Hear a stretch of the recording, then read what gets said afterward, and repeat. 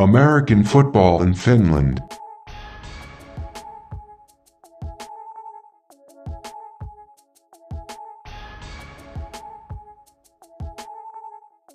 Okay, so Maple League is back in action this week on Thursday with the Royals versus Roosters, and then the Steelers versus Crusaders on Friday. And the game of the week will be on Sunday where the Crocodiles host. So let's spend a little bit of time of looking into each one of these matchups. First game is the Thursday night matchup where we have Wausau Royals versus Helsinki Roosters. Either one of y'all have an interesting question or storyline about this game that you'd like answered or want to talk about? I got one. Roosters, are you going to stick to the winning formula? And what I mean by that is getting the ball to Pierce Dume. Because you've seen it work. Can you stick to that winning formula? I don't know if that will work when you're not playing Wolverines. There you go. Maybe it will. I mean, I feel like I think the Wolverines was a perfect time to do what they did, but even against the Royals, who I don't think their defense is great, but I feel like they're going to actually, I feel like they're going to have to do more than just give him the ball. I feel like their quarterback's going to have to do something. What about like a key matchup? Anybody got a key matchup for this one? I got one. UC, I believe his name is, they call him UC anyway, number 6, the running back for the Roosters. Had over 100 yards running against the Wolverines. Is he going to have a repeat of that against the Royals? The Royals defense obviously a little better than that, but if they can get the running game going, I think it'll open up a lot for what they want to do in the passing game. So matchup wise is all right. What are they going to do against the Roosters running game? Quarterback can run the ball. I think they prefer him now not to throw as much. I think they still want him to throw, but now you can see they can do so much with the running backs that they have and the quarterback. So I think the Roosters stick to zone read, fly sweeps, getting the ball out on the perimeter. And I think, that'll be a big part of this game. If the Roosters can control the clock, I think they'll win this game. I won't say easily because I ain't gonna do my boy Tim like that. I think Tim and Alpha are gonna have a lot on their hands this game. I think they're gonna have a lot on their hands. So the matchup that I look forward to though is just that the Roosters running game against the Royals defense. I'm trying not to mess up my pick, but because whenever you say the matchup, I just kind of think of like what I think. I think the Roosters are gonna run all over the Royals. I don't think the Royals linebacking group is up to the challenge of stopping the run game. I think their defensive line is really good and will, put pressure and even win some of those matchups against the Roosters O-line. But I don't think their linebacking group and their secondary will be able to give them the run support they need. I think there's going to be lanes. The Roosters are going to be able to get in those lanes and the Royals defense won't fill them. But I think the Roosters will try to pass it at some point and mess it up. Oh, maybe. I'm trying again. I think I picked the Royals. That's why I'm trying not to be too much on the Roosters. I might flip back and decide, maybe I'm picking the Roosters. An interesting aspect in this one would be, I feel like all my interest aspects are going to be about this year. The jerseys. We get to see the blue ones. Royals at home. I've already seen them on the U20 team because obviously they weren't. Yeah. And half of them play on this team, so their jerseys might already be dirty. Who knows? And also, congratulations. The Wausau Royals U20 team just won the championship, the 11-man championship on this Sunday. We recorded. They won a championship. So congratulations. That might be tough for you guys to play another game next week, knowing that you all have already won, the U20 championship. Again, half of those kids are now playing on the men's team. So good luck to them. That'll be an interesting aspect. I do want to see what the blue jerseys on top of the gold pants looks like with the white helmet. Is that going to be too much? Is it going to be weird? Like, is it going to look good? I think the white helmets look good with the white jersey, but I don't know how it's going to look with the blue jersey. And then they have like gold pants. And then they wear white socks, right? Yeah. It might be a lot. It might be a lot. Back to when they had, what year was that? When Soderler and them was out there and they had 25 different combinations. Oh. I know them jerseys are way too big for them. Yeah, they always 3 sizes too big. At least these jerseys fit, guys. So the interesting aspect of this game is going to be seeing the blue jerseys. And I guess we get to see the Roosters' white jerseys. We haven't seen them play away yet. It's weird these teams play so many games in one spot before they travel. No, they had the white ones on in the game though, then. Oh yeah, they did wear the Helsinki white home? ones against. Yeah. You're right, they did wear the white ones. Yeah. They were the away team in Helsinki. I just forgot Yeah. about that. But yeah, it'll be interesting to see those blue jerseys out there. And I'm not 100% sure where Wasa is playing, if they're playing on that grass field again. They're playing on the grass field? Okay. Yeah, so, in the middle of the track. Again, we'll see if the Roosters white jerseys hold up on grass. I'm interested to see somebody play on grass. Only game we've seen on grass. We saw the Crocodiles just played on grass. It looked fine. Christian Powell barely got tackled, so his jersey looked pretty clean. And when he did get tackled, he was one landing on top of them, so he kept it clean. So we'll move to the next game. Calling all youth skills players, quarterbacks, receivers, running backs, linebackers, cornerbacks, and safeties. If you were born between 2009 and 2003, this midsummer is your opportunity to shine. We'll be hosting our annual AFF Nordic Challenge 7 vs 7 tournament in Helsinki on June 21st. Top performers will be selected to join the AFF Team Revo 7v7 travel team that will be competing internationally in the autumn season. Team Revo will also play for the European Championship in the spring of 2024. Due to field availability, registration will close once we meet the maximum number of participants. So head over to our website and sign up today. Registration can be completed at AmericanFootballInFinland.com/Nordic-Challenge. Second game of the week, Kuopio Steelers versus UNC Crusaders. Anybody got a question, storyline with this one? Q, anything? I just kind of feel sorry for UNC that they got to play Reason over after that loss, because that defense is not ready for what this man is about to bring. Offensively, I think the Crusaders will score. I'm not sure how many touchdowns, but I think they will score. Knowing Robert, he'll find ways to, get Sed and RJ the ball, and let Seth loot a little bit. But I think overall, it's not going to match up because the Kuopio is just so strong running the ball against a team like that who just have who don't tackle well. Reason of him, he's going to be running with a chip on his shoulder, man. So even if it's not him, it'll be the backup running with so I think, I won't even, the matchup of the questionable, the only matchup I can see, that's probably a decent one is, UNC receivers against, Kuopio DBs. Just to see if they have time to get open, to see if Kuopio will be able to stand against, because I doubt that RJ and Sed will be on the same side this game. They had some success once RJ got outside and was able to get one-on-one, against the Butchers. The safety, Nico Royko and Kearney was right there pretty much the whole game, or even somebody in Kearney. So I do find that interesting because I think it's going to be hard to put them on both sides because their quarterback really, he looks one way and that's it. So I think that's why they have him on the same side, so he can read one side and have two options. It might be, if they're on opposite sides, they might be able to play that, force him to look one way. Cause I haven't seen him look left and right all season. Seen him look. Yeah, but see, the thing is, I mean, from what I'm seeing, the thing is having them on the same side only works if you're going to force the issue. Yeah. But if you're not going to force the issue, you're going to make it easier for the DBs because now the safety's coming over, the nickelback is coming over, the corner is playing up. You know what I mean? So your first read, it won't be there anyway if you look at it that way. So that's why I say maybe spread them out now. Now Kuopio has to, have to kind of spread, you have to play the whole field instead of just one side. So at least they can exploit matchups. Yeah. Be able to exploit matchups. That's a good idea. I'm going to throw out my key matchup for this game would be that, the Crusaders versus Time. How fast can they get out of there?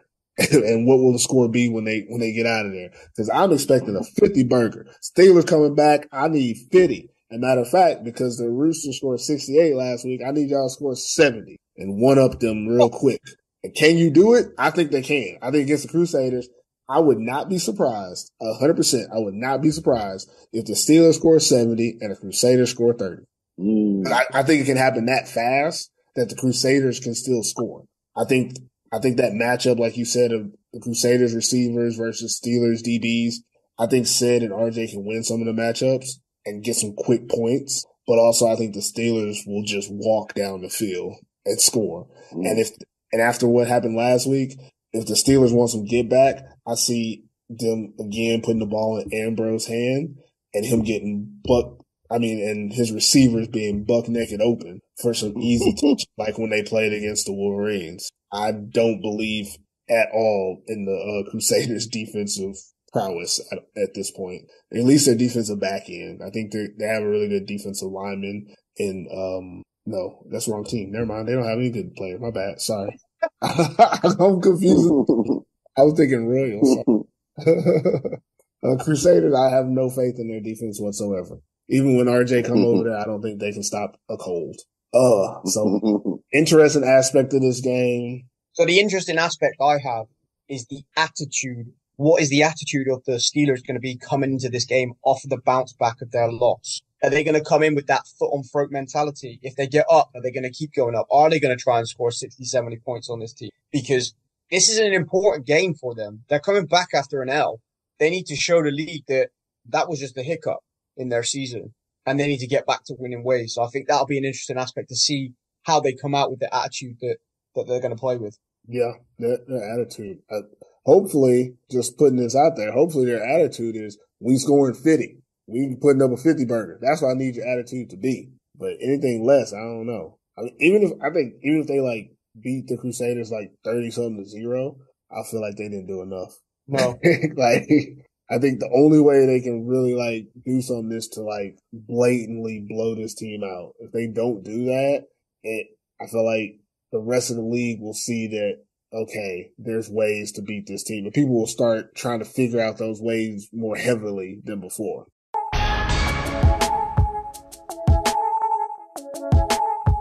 Last game of the weekend is going to be the San Diego Crocodiles versus Portable Butchers. I'll take this one.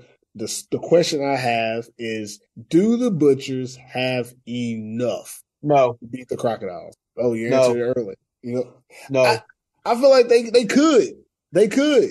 The defense that they showed last week, that defense can hold. Can they stop Christian Powell? That's just really hard to say because who can? Like, who really can?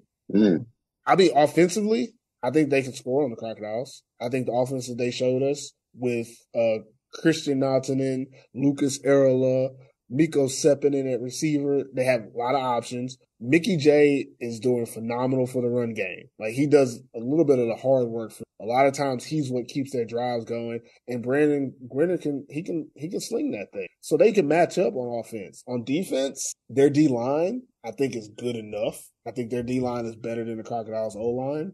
But I don't know if their linebacker core is going to match up. So that's why that's my question. Do the Butchers have enough? Are they going to be able to, either through scheme or players stepping up, make big plays to keep them in this game? And now that they've seen that, you actually have to stop the Crocodiles. You can't just slow down. You can't let them get in the red zone and hope that they'll stall out and go for it on fourth down. No, they're going to kick field goal. They get points. You got to stop them at the 40. Now, you can't let them get to your 30. You can't wait for your defense to tighten down and be like, okay, we'll get them here because they can't kick a field goal in the 25 to 30-yard range. No, they'll just line up and take 3. And then you got to start all over, and you're down more. So I think that in this game, do the Butchers have enough? Do the Dallas Cowboys have what it takes to beat the Philadelphia Eagles? Like NFL football, you know what I mean? I don't think they have enough. Yeah. But I think this will be a good first half game. First half. Yeah, I think Brandon Grinner doesn't make a lot of mistakes in the passing game.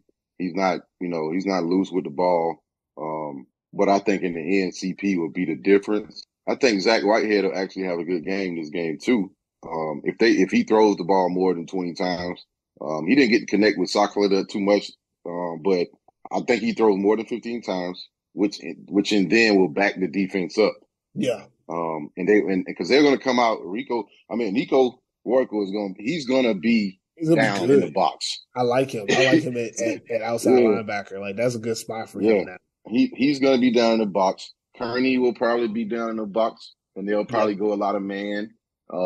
So at first, I think this first half they'll try to test and see if Porvo can hold up against their running game. Yeah. But I think overall, obviously the Crocs will find a way to still get in the end zone, even if they are loading the box. But I don't see Porvo's defense stopping them all game. Maybe the first half when is hype and, if their offense is doing something, but Porvo is going to have to have some long drives too to keep Powell off the field. So I think that defense has to create turnover. Yeah. The Crocodiles, I don't know. I'm just going off of what I'm thinking here from what I've seen so far. They're not huge on making mistakes on offense and turning the ball over. Mm-hmm. And that's one of those things that really sets them apart is you can't bank on them to make bad throws. Like you can't bank on Zach Whitehead to throw interception. You sure can't bank on Christian Powell to drop the ball or, fumble. So how do you have to actually stop them. You can't, create a play. I think for the Butchers, they have to do something kind of like how they had the block punt in the last game. Something like that. They had a block punt that went back for 6. That's a 14-point swing right there. Take 7 from them, add 7 to you. That's 14 points. They need something like that in this game to really have enough. It's more than what they have. It's something that you can't script. You can't script big plays. They need a big play, a couple big plays to really make this game different than what it should be. For the key matchup, I put Christian Powell versus the Butchers front 7. Makes sense. If they can stop him from running, they can win this game. Everything else is moot. Both teams can score 30 points. Both teams have good enough offenses to score 30 points. Both defenses are good enough to hold the team to under 30 points, technically. But ultimately, it's going to come down to how much time Powell is on the field running the ball and how that front stops them. We saw last week against the Steelers. You can slow them down, but you can't really stop them.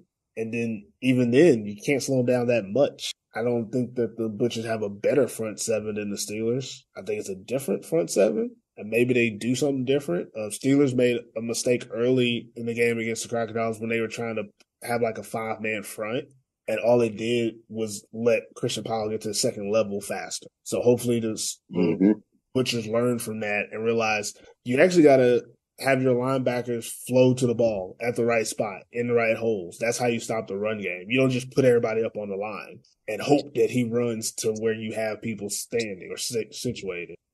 Interesting aspect of this game is similar to what we said about the Steelers game is the mindset of the Crocs and the Butchers. And for me, I think the Butchers want to win this game. They will want to win this game more than the Crocodiles want. Crocodiles, like we said, they kind of have won the games that were going to be hard that they saw on the schedule. But the Butchers, they're still the Dallas Cowboys and Maple Leaf. They're still trying to prove themselves, trying to prove that they're real.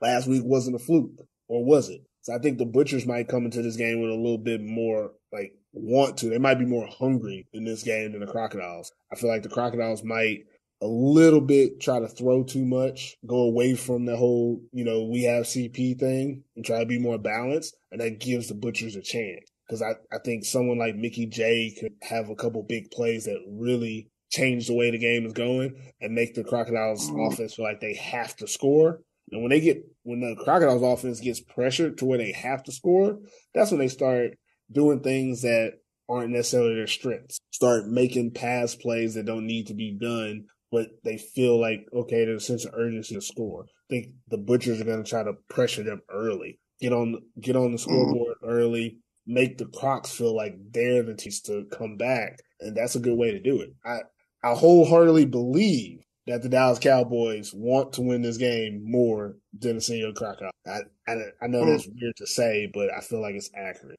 No, you're right. You're right. I think Porvo, Porvo getting 2 wins, or, it'll be, it'll be a big thing for them to get their confidence going. Another thing with Porvo, they got a young team. In actuality, they got a lot of young players, so players. For a lot of them guys are getting good experience. They learning from a great quarterback that's played all over, so, Porvo, it only goes up for them at this point. Yeah. Their depth will come into play against this team because, Powell is going to run the ball. So if you don't have guys that come in to give those other guys breaks, then yeah, you're going to have a long day.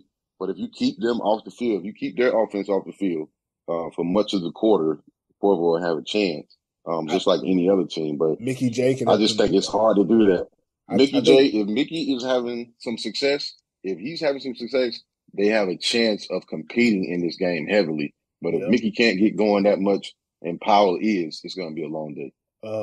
I honestly believe that the Butchers can win this game. I'm not saying they will, but I believe they can. I think this is what the Crocodiles have played: the Royals, the Roosters, and the Steelers, and they've won every game on the field. I think this is the last team that they're going to play that could beat them. Not saying they will. The Crocodiles could still win this capable. Game.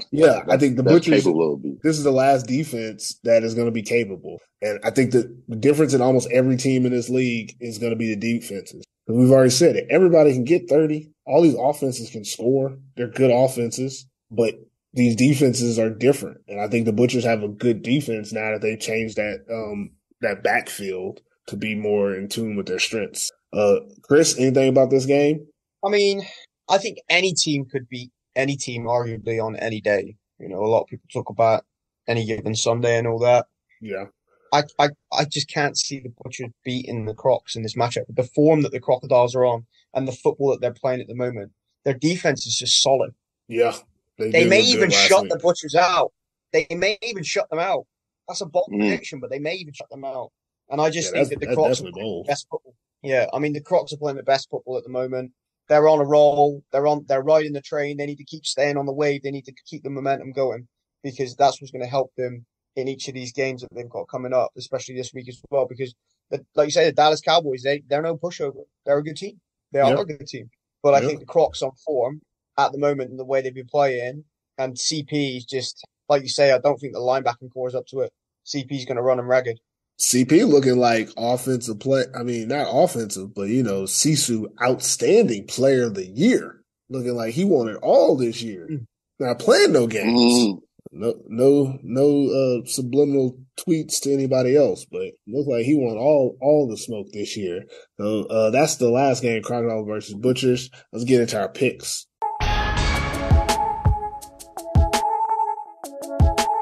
So right now, the picks rankings are in first place, Chris Green at 8-1, tied for second place, 3-way tie, actually kind of like a 4-way tie.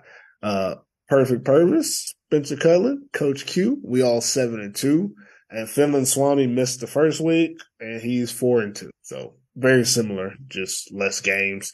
And then we have the guest picks, but I'll worry about those later. We don't worry about that on here. So right now, we're gonna go through our picks for this week's games because we're the ones out here, putting on the line online. The other guys just making picks. But we'll briefly go through and name who we have for each matchup and why this week. If you're listening, our picks will be on Instagram and Facebook. And you can follow us at American Football in Finland, and you make your comments on there and stuff and let us know who's right, who's wrong. But Coach Q, what's your picks for this upcoming weekend? And why? I'm going Crocs first, as we were just talking about. I'm going Crocs first. I just think they're too strong of an offense to handle for 4 quarters. Christian Powell is just too much to deal with. Forvo, I love everything about the organization and the guys, but I think that's a little too much this early in the season to match up with them for a whole game. Who else? I'm gonna go Steelers, obviously. Yeah, Steelers Crusaders. I just think they're overpowered. Their defense is pretty solid too. UNC doesn't look organized. Like as far as I don't say play calling. Play calling is there, but it's just they don't have the chemistry they need right now to compete against a team like that. And they need some more. They need some help. And who else we got? Who else? We got the Roosters against who? Royals versus Roosters. Royals and Roosters. I'm going Roosters. I think they're a more complete team right now. But I do think it'll be a good game. I think it'll be a very good game offensively for both teams. But I just think the Royals defense just doesn't have enough to stop what the Roosters are bringing to them. Running game is just too strong for that. Their defense. I hate to say it because I like the Royals and what they have, but it's just not enough to beat any of the top teams. So they definitely need help. I think Alpha will be a big part of the offense this week. So I think they'll score on the Roosters. Not hard to do right now, but I think overall the Roosters win this game though. What about you, Chris? Where you at? I'm going to start backwards and work the way that Q did as well, because I think the hardest game to pick is the Thursday night game. So Crocodiles and Butchers, I'm going to go with the Crocs. I think they're playing the best football at the moment. They're on a roll. They're playing with their tails up. I can't see the Butchers. I'm not even going to say coming close to them. I think the Crocs are going to steamroll them. And then secondly, we've got the Steelers and the Crusaders. Steelers, they get it for me. I think Reasonover is going to come out. He's going to run all over them. They need to give him the ball. They're going to be aggressive in this game. They need to be, because they need to put a statement. They need to put the rest of the league on watch. And this is a statement game for them. It's important. So they need to put a lot of points on the board. I think the Steelers take it. Now, Royals and Roosters. This is a tough pick for me. Yes. Because I think on any day, either team could beat each other. Agreed. And it's a real tough one, because they've both got playmakers, and they've both got the ability to win. And this is tough. I think I'm going to go with the Royals, and I'll tell you why. I think the combination of Timothy and Alpha is better than the combination of Sinadinos and Dume, because I think Timothy can get the ball to his receivers better than Sinadinos can. And I think that the Royals, I don't think that they're favorites to win this game, but I think they're going to win this game this week. And it's at the Royals as well. So the Roosters got to travel to them. So I think the Royals just edge it on this occasion. Good picks. I got same picks. I got Crocodiles and Steelers winning. We all know why. I'm not going to go over it. But I'm over here. I'm still trying to decide if I want to go Roosters or Royals. I guess that's really the hardest game for me. I got the Crocodiles beating the Butchers because they're the Dallas Cowboys. I just want to put that on record so people know. I believe in you sometimes, but not all the time, because you are the Dallas Cowboys. But I want to say Royals. I'm going with Royals over the Roosters. I'm not 100% sure why. I think like what Chris said, both offenses are good. The last time I seen the Royals play, I was impressed. Like, I was like, damn, they know what they're doing out there, and they got it going. And I want to say the last time I seen the Roosters play, I was like, okay, they won a bye week game. Congratulations. That's the only game I've seen them win, is that bye week game. I haven't seen them really beat, legitimate competition, what I would consider competition in this league. So I don't know if I trust that they're going to be able to do that against the Royals, who I believe are competition. And I want to say I saw the Royals beat the Butchers, another team I consider a good team. The Roosters haven't beat anybody. They played two of the best teams, which makes it tough to judge them. But right now, I just can't pick them over the Royals, because the Royals have beaten, a team that I can measure them against. The Roosters right now just haven't done anything measurable. I think the Royals defensive line is going to have more success than the Roosters defensive line, which is going to lead to their defense not giving up as many points. That's probably the biggest difference for these two teams. So I think the Roosters defensive line is okay, not great. And I don't even like their linebacker group at all. I don't see any spark from that group to do anything. But the Royals linebacker group also not very good, in my opinion. Neither secondary gives me any confidence that they can actually stop anybody. But at least for the Royals, they have some defensive linemen that I think are able to make enough plays that they don't give up 40. They maybe give up 30, which is about what they need to give up. So I'm going to go with Royals. Okay. I was deciding if I wanted to change it now, but I'm going to go with the Royals. So I think those are our picks. I don't have anything else. Y'all got anything else you want to talk about these games before we get out of here? I think we did it all. Yeah. If you're listening to my voice, you're now part of the AFF community. But don't be shy about supporting us. Head over to our website and order some AFF swag. Get a t-shirt for this beautiful summer weather, or a comfy hoodie you can rock all year long. And if you really want the drip, scoop up one of our limited edition snapback caps. Everything you need to represent the AFF community can be found on our website at AmericanFootballInFinland.com/merch. TIF. And never forget TIF. That's it for this episode of American Football in Finland. Hope it was worth the listen. Any last words before we get out of here, fellas? Nah, good. I'm good. I'm just ready for this week to start. Hey, we've talked a lot. I don't think there's anything else to say in this week. It should be a good week of games. I know game of the week on the Sunday, but for me, game of the week is the Royals Roosters. I think that's probably going to be the best game this week. Yeah, the Thursday night game. Probably be asleep during it. But yeah, well, we're really excited about the games coming up this week.